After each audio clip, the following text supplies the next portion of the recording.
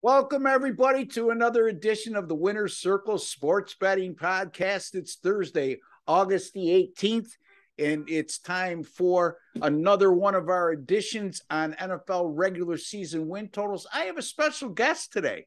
His name is Mr. Greg DePalma from the Prime Sports Network. I did a lot of shows with Greg in the past, and it came time to do a New York Jets preview today and a regular season win total projection, which Greg is going to do. And there's no better guy I could think of in this industry or in any industry that could give you his honest and forthright and accurate description of the Jets and their overview on what things are to come in the upcoming season. And Greg DePalma. Greg, how are you, my friend? Good to see you. Good to talk to you again, Ross. Always a pleasure, my friend. Yes. I watch a lot of your shows and enjoy them on the Prime Sports Network. And then I'm sorry, I got interrupted there for a second. Anyway, and you do a great job, my friend. Thank you. And tell the folks a little bit about the Prime Sports Network and how you originated and how you got it going and where it is at this particular juncture in time. Well, I'll be as fast as I can with my resume. Basically, 20 years South Florida sports talk radio. Everybody was changing, obviously, to the internet and social media, and I did the same thing. Went from a website that I owned for about 5-6 years, then transferred the website to the YouTube channel. And we've had the same name. It was primesportsnetwork.com. I still own the URL. I'm not using the website right now, but I still have it. And now we have Prime Sports Network on the YouTube channel. And we've had it for a few years, but it's really only been the last year that we have started to implement the right platform and the right shows and the guests and everything the way that we wanted to and promote it the right way.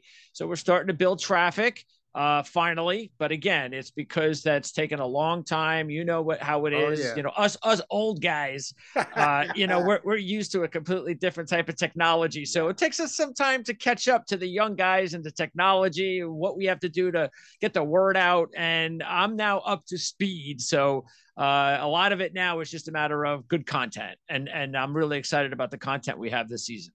Well, I'm glad you're up to speed. I got some catching up to do. But at the end of the day, look, you could have all the best technology in the world. If the content's not good and it's not presented correctly, it means nothing. So, again, I'm very confident that you folks are really going to enjoy what Greg has to say in regards to the New York Jets. Look, you might not all be New York Jets fans out there. That's okay. But what you want to do is listen to Greg, and he has several shows on the Prime Sports Network that may interest you. Some of them have to do with sports betting. Yes, others do not.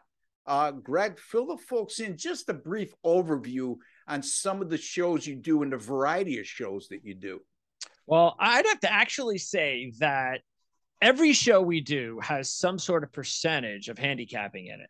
Now, some may be 20%, 30%, others could be 50 or 100%.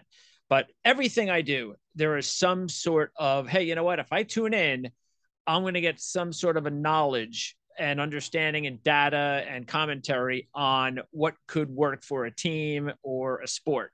Yeah. I think the interviews and some of the shows that I do that probably would be the least handicapping diverse shows would be like the number of college football preview interviews I've been doing. But even those are very important to people who want to know, hey, how are the Georgia Bulldogs going to do this year if they're defending their championship? Or how's Michigan going to do? How's Nebraska going to do? So I think we have about 12 or 13 interviews already stocked on the channel of analysts that are either beat writers, whatever. The bottom line is they follow those specific teams. I interview them for about a half hour. I try to find out everything I can about the team, especially since it's college football. Hey, what's going on? Turnover, recruits, things of that nature. So those shows are right now really taking up a lot of my time. The other shows that go on at this point in time that are non-football related, we have a horse racing show we do every week. A great one. I love it. Yeah, so John is a tremendous thoroughbred handicapper. He's been doing it for like 30 years. He works with the sheets, very popular handicapping tool. Matter of fact, Chad Summers, who's a thoroughbred trainer, comes on now every week as well. So we get his insight. So that's on every week. Matter of fact, I just finished recording the show and posting one of the shows on our channel. So that's every Thursday we post a thoroughbred show. That's just handicapping, obviously. And then we have our NASCAR show every week. That's recorded every Tuesday. So if you're into NASCAR and you want to know who to pick, the drivers, the odds, the past performances, all that kind of stuff, we do a NASCAR show. Again, most of it, I say 90% is handicapping. We also have done a golf show that just ended a couple of weeks ago, but we are going to restart 2023 January. That'll be every week. So if you're into golf, PGA Tour, matter of fact, Hall of Famer Jan Stevenson is on our show. Impressive. And if you remember Jan, she was the sex symbol back in the 70s on the LPGA when we were Tour. Young. When we were young, buddy. Yes, yes. So she's on the show. And we also have another handicapper, golf handicapper, who doubles as a fantasy football expert, who not only does the golf show, but I also will be with him talking fantasy football during the season with our new partners at Draft Sharks. So that's a new partner of ours. I have a partner called ourlads.com. Yeah. And basically they're actually a partner client. And Our Lads, basically, so everything I do football related gets the Our Lads brand. And if you are familiar, or not, let's say you're not familiar with Our Lads, best NFL and college football depth charts in the industry. Absolutely. 100%. I use them all the time, Greg. Yes. So if you are, and a lot of people will use it for fantasy, and we get that because you want to know who's next on the depth chart.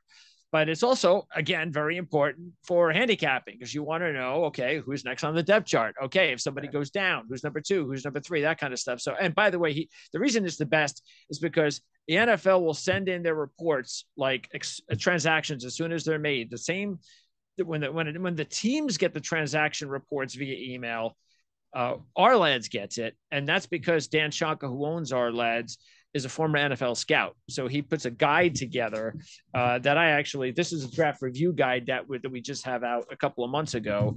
And then there's the draft guide that comes out just before the NFL draft. This is really his bread and butter. And how could people get that, Greg? That's just to go to ourlads.com. Okay. Very simple. Ourlads.com. And you can just go to the subscription area and the guides are still available. The draft review guide just came out. And so I'm responsible for 11 teams in the guide. So we basically, I take a look at those 11 teams before the draft and let you know what they did in the offseason and what their specific needs are for the draft. And then when the draft is over, we talk about the draft picks, what they did, where we like it, not like it, that sort of thing. And one of the teams, obviously, that I cover is the Jets. Yeah. So that's at ourlads.com. And again, it's not only great now for the depth charts, but also for fantasy football and scouting. So that's everything that's associated with football before the season. When the season starts, I'll be doing a show once again with your buddy, Mark Lawrence, at Playbook. And great show, guys. You really need to check that out. Mark's an icon in the industry. Yep. Greg is the host of all the shows there. Greg, listen, before Greg even got into the Prime Sports Network, the guy was on radio. He's a real on-air personality. You get a guy like me. I'm just a handicapper that hosts my own show. This gentleman here, he's the guy. He's the guy. He's done this for a living. This is what he does. And on top of that, he's extremely knowledgeable. And I want everybody appreciate that. Yeah. And on top of that, that helps, right, Greg? Yeah, you better be. Yeah, exactly. Ain't gonna go long in this business if you're not. And on top of that, I know that, yes, is he a Jets fan? Absolutely. But I could tell you from my experience, I wouldn't bring anybody on who's just biased to the point where their opinions professionally are not objective. And I could tell you from working with Greg, he is, when they're bad, he's harsh on them. And when they start to show some promise, he's also good to them. So I was actually harsh on them the year they played. It was, I think, their last best chance to make the playoffs, which was the year they lost to the Bills in the final game. Yes. I did not like that team at all. I was completely against what was going on. I didn't think that they were very good at all. I didn't like the direction of I thought that they were trying to, put one more winning run together. I thought it was a bad idea. I did not believe in Ryan Fitzpatrick.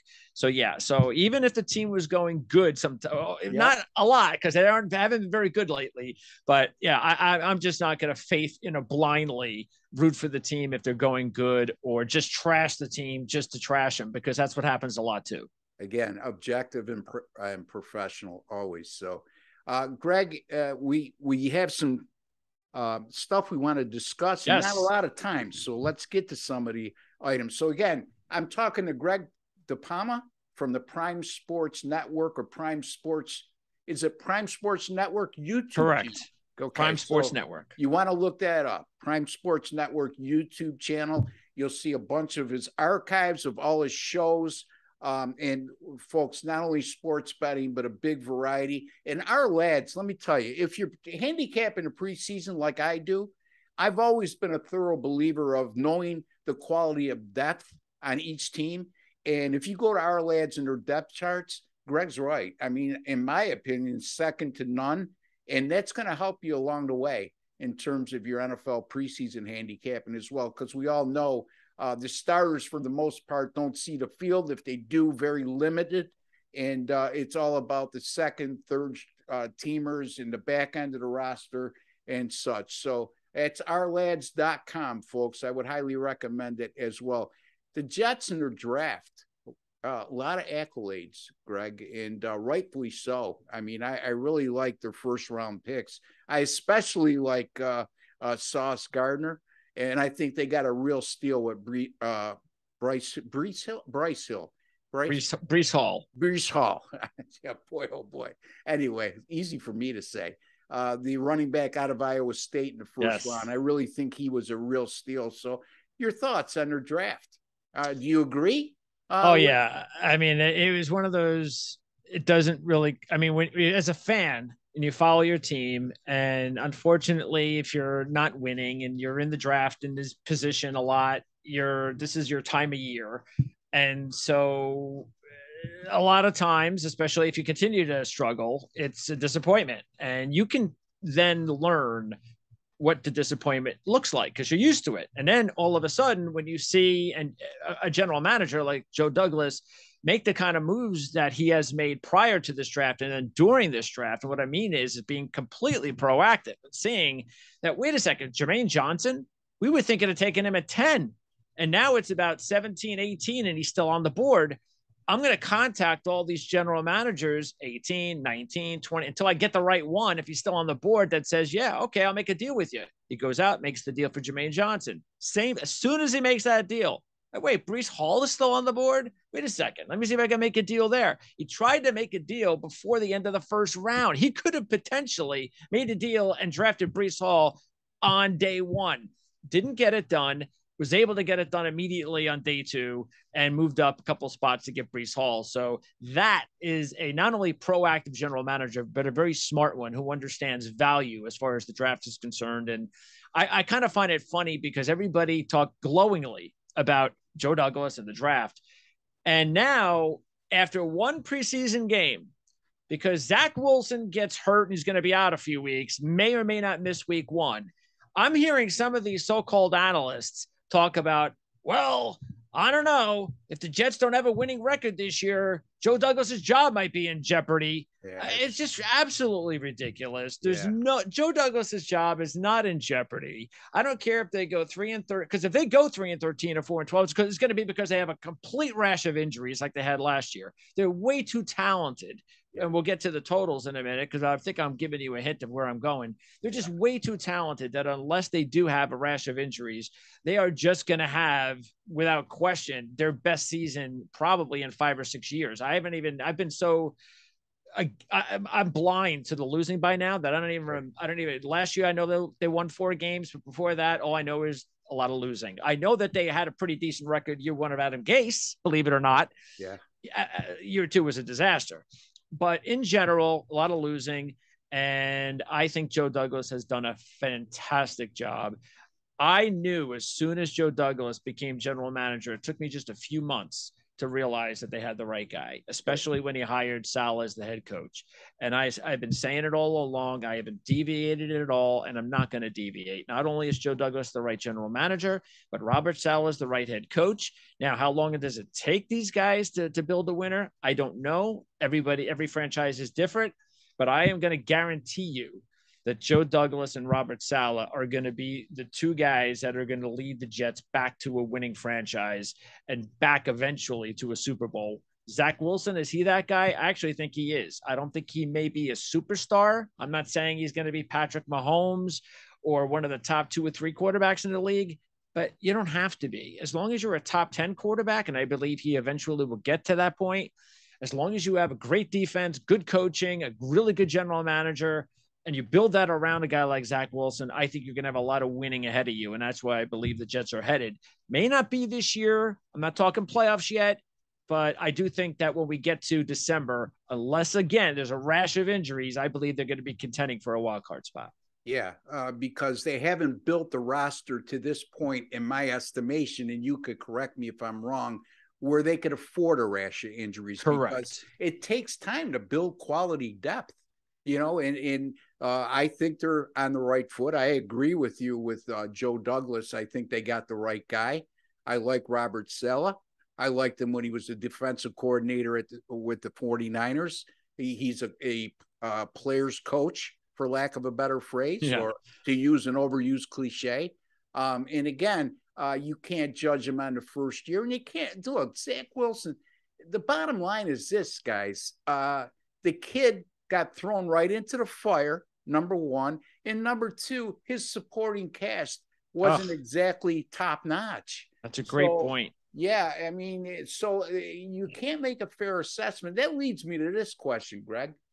His status on his injury, number one, if he's not ready to go on opening day, is it Flacco or is it Mike White? I mean, I guess Flacco's number 2 on the depth chart at our last. Could that change? I don't know. So you tell me. No. Robert Saleh, I think the combination of Saleh, again, remembering Flacco was with the Baltimore Ravens organization, so was Joe Douglas. Not that they connected, but a lot. But it just the people that ran the organization, Joe Douglas was a part of that, so he knows Flacco really well. Robert Saleh is a big fan of Flacco's, and I was like you when Flacco, because I remember a couple of years ago when Flacco was here, the first year, the really bad year, even the Sam Darnold year, and Flacco went out there with just a bad cast of players, and boy was he awful. I mean, it was like he can't move anymore. They got no offensive line. They got no playmakers. He looked really bad. I thought, why does this guy retire? I mean, I don't even want to see this guy anymore. Last year was a little bit different, and new system. And you know how it is with systems in the NFL. Some quarterbacks work with one system. Some they just can't figure out, or it just doesn't work for them. This system is a quarterback friendly system. Don't forget Josh Johnson put up big numbers for the Jets last year when he played a couple of times in relief, just to show you how easy the system is for a quarterback. Flacco actually looked good last year in the system. Had a couple of big games. I didn't even know he had a big game against Miami last year. So do I trust Joe Flacco for a few games? Do I think that based on the fact that this offensive line looks better than it's been for a while with the Jets, and look at all the talent that's around him now that Zach's going to be able to eventually work with? Yeah, I think that this system seems to have worked for him. I still have to see it in the regular season to believe it again. He's another year older. But if he only starts week 1, let's say, and Zach comes back week 2, and that week 1 matchup is against his former team, you know how that usually works out. Sometimes that usually works out pretty good for the former player. Hey, I'm playing my former team. I'm really up for this game. And he puts up these big numbers and he goes up against his team. It's a success. I can live with that, but I don't think you want to live with Joe Flacco starting more than a few games during the season. No, I mean, the thing, again, I'm a little harsh on Flacco. And you have more insight into watching him more in recent years.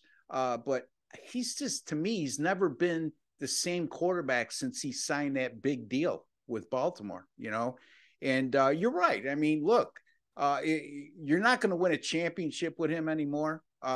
You might not even be able to contend for a playoff spot anymore with Joe Flacco. But if in terms of just a short-term fix, the situation that Greg just described, yeah, he could be adequate in that role. And Mike White has had a little bit of success when given the opportunity. Again, quarterback friendly system. Mike White all of a sudden gets into the action last year. Talking about Mike White, and you hated him in college, if I remember right. I mean, he put up a lot of those numbers that I think in the older day, like 15, 20 years ago, it was a system, the spread system, where you said there's no way that's going to convert to the NFL. Yeah. And you just didn't believe it. And he goes to the Cowboys and he does nothing. And you're like, oh, there you go again. It's just not going to work out. But things are changing. And things have even changed just the last few years since he's been drafted so much that what he did in college now is a lot of the same terminology using in the NFL. So I think that's been a benefit to Mike White. And like I said, it's a quarterback-friendly system for him. And so even Mike looked pretty good. Now, look, he struggled a little bit too last year. Yeah, and that's the reason why Flacco, I think, is ahead of him on the depth chart, because there were some issues but let's keep in mind, Mike had some issues. And as you were saying before, the skill position players that were out there at the end of the season were just as bad as you can imagine. Braxton Berrios, who's been a nice little player. Yeah. And he was like the star of the offense. That shows you how depleted they were at the end of the last season. Yeah. And nothing against Braxton Berrios, but he should be at the very number 4. worst, number 3 or number 4 option. Yes. So you're right. And, I look at, and we only got about 8 minutes here to go, but we're going to cover as much as we can in that short amount of time. You look at the schedule, and I look at Mark Lawrence's Playbook Football Annual, folks. If you have not obtained that, you need to do so. If you're a football betting guy, that's the best on the market. I know Phil Steele puts out a publication, and it's a great one. But if you're just into the betting aspect of football, Mark's Magazine is the way to go. And nothing against Phil. Anyway, you look at their schedule. I have them both, by the way. Yeah, there you go. And I do too. But I'm just saying, I'm a little biased, and so are you. Anyway, yeah, I use Phil. I use Phil basically for the players, the rosters. That's it. Yeah, that's and this is all part of the handicapping. I don't use any of Phil Steele's stuff for Phil Steele's magazine for handicapping. No, exactly, and I do the same. In any event, Mark has a section in his magazine, and there's 2 ways to calculate strength of schedule. The first way is where I put a lot of emphasis on it, and that's taking whatever the team's upcoming opponents are for this season coming up and adding their win total projections set by the odds makers. When you do that, the Jets have the 8th toughest schedule in the NFL. Now, the other way to do it is take their opponents coming up for this upcoming season and look at those opponents and combine their win percentage from the year before. When doing that, it's the 17th toughest. I put a lot more stock what the odds makers say, because they're telling you that even though these teams are playing this year were middle of the road last year, they're projecting them to be much better this year. Having said all that, when I look at their schedule, just from a layman's standpoint, I'm looking at it and saying it's really tough on the top end. The first 6 games are going to be crucial to how well they do or don't do. And the back half is doable, Greg. Yes. I mean, they so your thoughts on their schedule, and then finish this up with telling us whether they're going to go over or under their win total projection of 5.5. Well, I'm going to look at it in the more positive way based on my projection. And what I do is I look here and I say, okay, they get Baltimore opening up week 1, which is important because I believe, if I'm looking at it here, 4 of the last 5 openers have been on the road for the Jets. So it's good for a team that's struggling over the last several years to try to get off to a good start at home, especially with Lamar Jackson, who isn't exactly coming off a great season. And like I said, if it is Joe Flacco, maybe you get a little bit of charge from Flacco. Incentive, yeah. Yeah. So I look at that as a winnable game. Then I look at Cleveland. There's no Deshaun Watson. And I'm supposed to be worried about Jacoby Brissett. Okay, good team, good defense, good running game, but Jacoby Brissett doesn't scare me. Winnable game. Cincinnati, you're not going to beat them 2 years in a row at home. I'm not no fool. At Pittsburgh, I mean, come on. Yeah. Trubisky, I'm supposed to be scared about that. Not so much. Miami at home, they have dominated the Jets now for about 6 years or so. No question about that. But it's still a rivalry. Eventually, that's going to turn again. Jets-Dolphin rivalry always turns like every 5 or 6 years. One team dominates, the other team dominates. And they get them at home, though. And again, in my opinion, winnable game. But at Green Bay, you still have to play New England, but you get New England at home. You got to play Buffalo. You get Buffalo at home. So there's a lot of tough games, as you mentioned, but I do believe that there are winnable games in the tough part of their schedule that if they can somehow going into the bye, even if they only win 3 games going into the bye, the at back end of their schedule, you have Chicago, you have Minnesota, you got Detroit, you got Jacksonville, you got Seattle, and then you get Miami again, which who knows what they're going to be like. But still, fact is, you win 3 out of all those games and you're over the total. Yeah. I agree with you. I like their over 5.5, and you do have to lay a premium price to do that. But, the way Greg just broke it down, he really simplified things for you guys. And he likes the Jets to go over the total of 5.5. And again, folks, we've been joined by Greg DePalma of the Prime Sports Network. You can find him at Prime Sports Network YouTube channel. A lot of great shows on that network. Gambling related, and also overviews. Some of the stuff he does with college football I love, because he not only gets guys that knows the program, but beat writers and guys who are really in the know. So it's just not a handicapper coming out there and giving their opinion. He goes right to the source of people who are around those programs every day and have been around those programs for quite some time. So again, folks, I encourage you, Prime Sports Network YouTube channel, subscribe to the channel. And while you're there, hit that alert button and you'll be notified right away upon Greg putting up any one of his shows on that channel. And you also, a friendly reminder to you guys, and we just topped 7,700 subscribers. Thank you very much, folks. We definitely appreciate your support. If you have not subscribed, take a second to do so. It costs you absolutely nothing. There's no strings attached. And as I alluded to with Greg, hit that subscribe button and also hit your alerts bell, and you'll be notified right away upon any of our podcasts going up on this channel. Greg, it's been an absolute pleasure. I hope I can have you on again. We'll talk through the course of the season, because I want people to show. I want you to show your sports betting knowledge, which I respect very much too. You're not just one of those hosts that has sports betting guys on. You have strong opinions in that regard. So we look forward to having you on in a future show, Greg. Likewise, Ross. Thanks for having me. Yeah. For Greg DePalma and Ross Benjamin, I'd like to wish each and every one of you all the very best. Take care and God bless, folks.